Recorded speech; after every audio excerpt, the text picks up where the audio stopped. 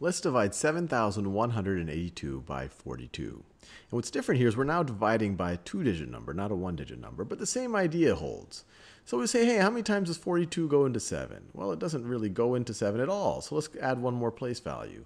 How many times does 42? It was the concept of short, repeatable lessons that attracted high school senior Bridget Meany, who admitted she'd had trouble with 7th grade algebra. I think the teachers are good, but they can't go at a pace that's like perfect for everyone.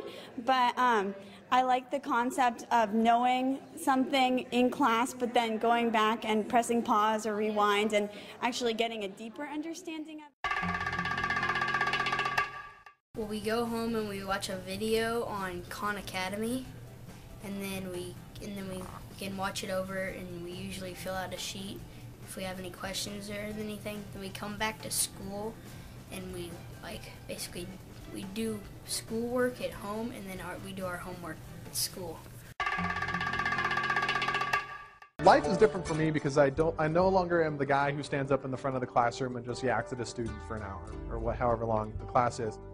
Now I walk around the class and I help kids. I'm a tutor, I'm a guide, I'm the putter-outer of fires, whatever it happens to be. In my crazy chemistry class, I walk around and do that. I don't stand up front and teach under the kind of the traditional model. And, even at this point, I said, okay, maybe it's a good supplement, it's good for motivated students, it's good for maybe homeschoolers. But I didn't think it would be something that would somehow penetrate the classroom. But then I started getting letters from teachers. And the teachers would write saying, we've used your videos to flip the classroom. You've given the lectures.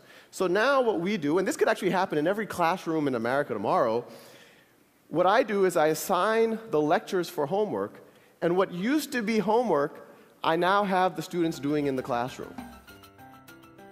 I want it to be a standalone virtual school where anyone in the world who wants to learn anything can go there, start from the basics, progress as far as they need to go, get feedback, get assessment, get practice.